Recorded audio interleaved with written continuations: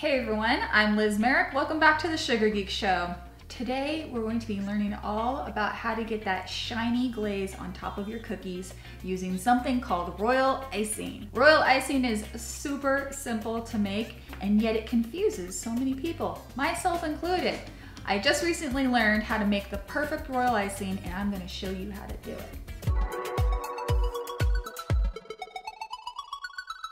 Okay, so when we're making royal icing for cookies, you actually start off with a super thick royal icing, and then you make it thinner depending on what you're going to use it for. So let's go ahead and put that together. We're going to take our powdered sugar, sifted, place it into our big mixing bowl, and then we're going to take our cream of tartar, just mix it together a little bit, and then we're going to add in our egg whites. I'm using pasteurized egg whites, so you don't have to worry about them not being cooked or anything like that. We're going to use our whisk. Hopefully this doesn't poof up and get in my face. We're going to go on low just to get it going. I'm just going to let the egg whites absorb all of the powdered sugar. Just quickly scrape the powdered sugar that's kind of at the bottom of the bowl and on the sides, just to make sure it's all getting our goal is to avoid lumps. No lumps. A little bit sticky. So now we're going to bump this up to high, and we're going to let it mix until it looks white. Usually takes a couple minutes.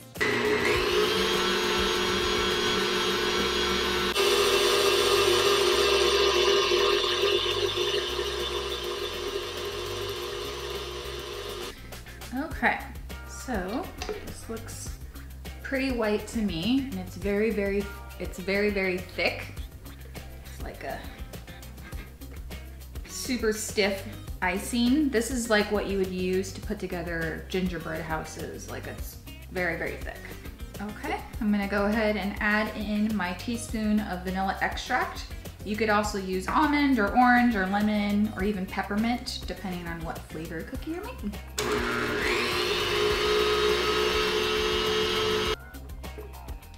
Okay, that's nice and white. I think that's going to be ready to go. Okay, so from this really thick and sturdy royal icing, we are going to make our 3 icings for 3 different things: outlining, top coating, and flooding. I know that sounds super stressful, but I promise it's very easy. So we need about a cup of icing in each bowl. We're just gonna eyeball it. Okay, so we have obviously more than a cup of icing in each one of these bowls, but we're just gonna go with it. We're just gonna do it live. Always wanna keep your royal icing covered. Don't want it to get all crusty and gross, AKA lumpy. Okay, so we're gonna make our outline royal icing first.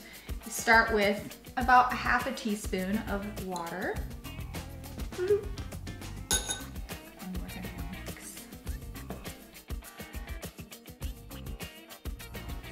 Now what we're looking for is this to kind of fall off the spoon in a blob.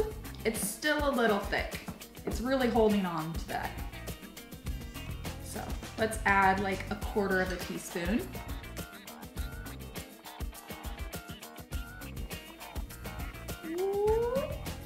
That's still holding on pretty well, so I'm gonna add just a couple more drops.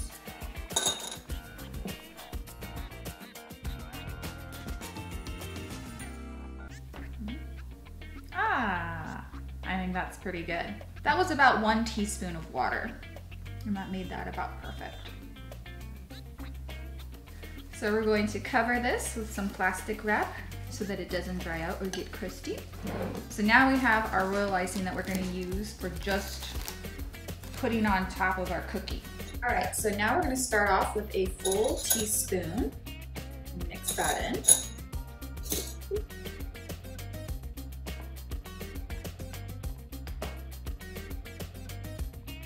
Definitely still too thick. It's in the globby stage, which makes sense because we added about a teaspoon.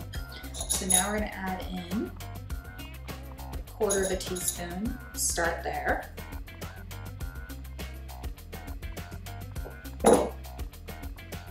Still pretty thick.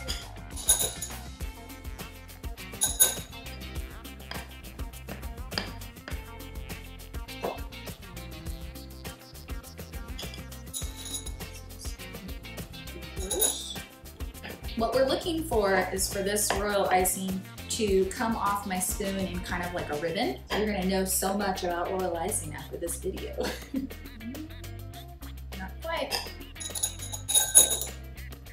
Now we're up to 2 teaspoons. I think it's better to tell you what you're looking for rather than just give you exact measurements, because depending on how thick your egg whites are and, you know, like the humidity in the air, like all that stuff will affect the royal icing. So it's better for you to know what your goal is and adjust your water for the ratios rather than just be like, I followed your exact measurements and it didn't work out right. You suck. Okay, so this is looking pretty good here. Pretty good ribbon. You see how it's just kind of sitting on top of the surface though? It's not really sinking in. So I'm gonna add one more. This is also called 15-second icing, meaning that when the ribbon hits the top of the surface of the royal icing, it takes 15 seconds for it to sink down into the other icing and look flat again. There we go. Okay, let's count. 1, 2, 3, 4, 5, 6, 7, 8, 9, 10, 11, 12, 13, 14, 15. Woo, woo. Oh, and then we made a mess. So this is the royal icing that we're gonna use to just put on top of our cookies with no piping tip and just kind of scooch it around to where we want it to be. So if you're a super beginner and you're really intimidated about using tips or anything like that, this is the one that you want. Our last one, we're gonna do our flooding icing. So we're gonna start off with 2 teaspoons.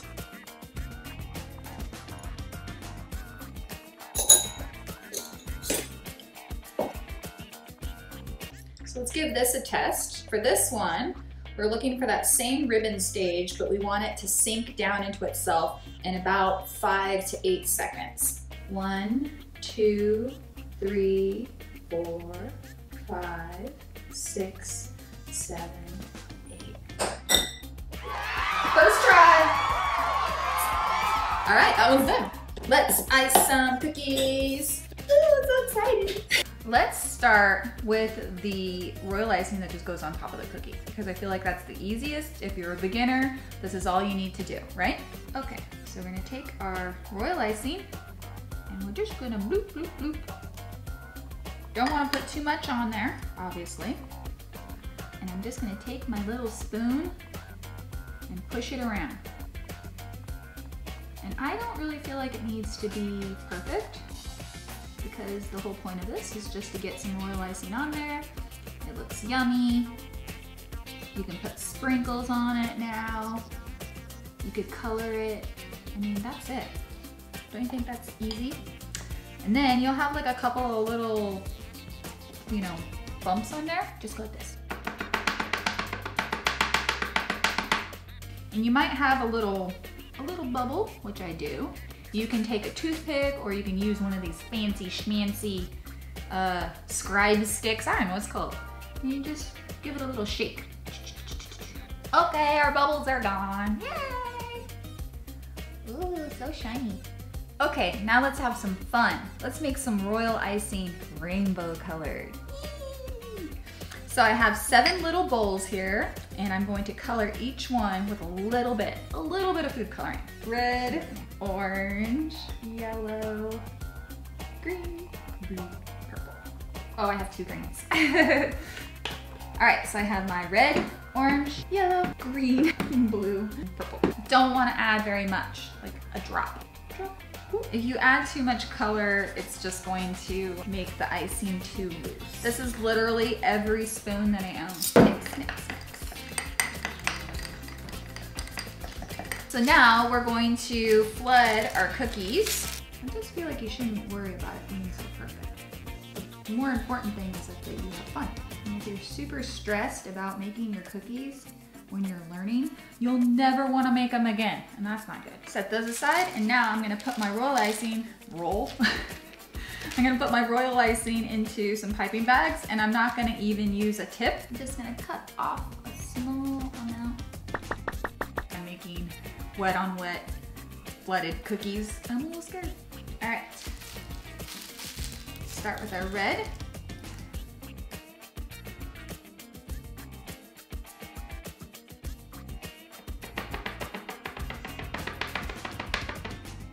And you can shake it back and forth. And you can use your little clean scribe. If you need to push it around anywhere. This is very shiny. All right, let's do another one.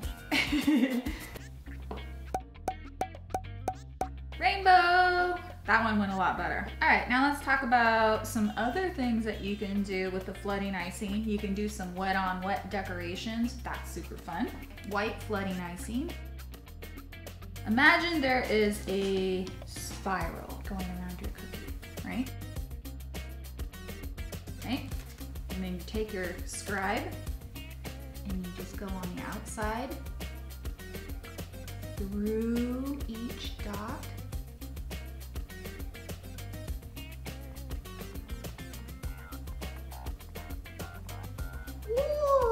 Ooh.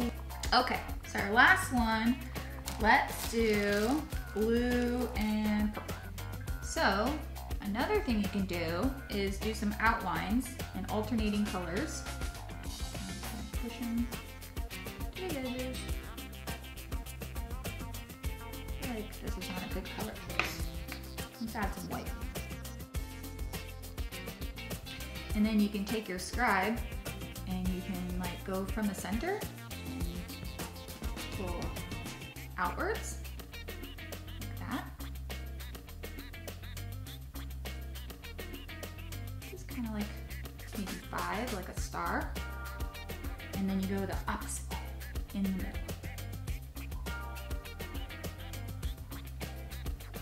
We're so fancy. Ta-da!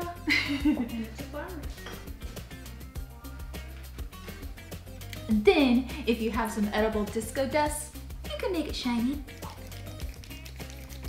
Boom. Disco dust everywhere.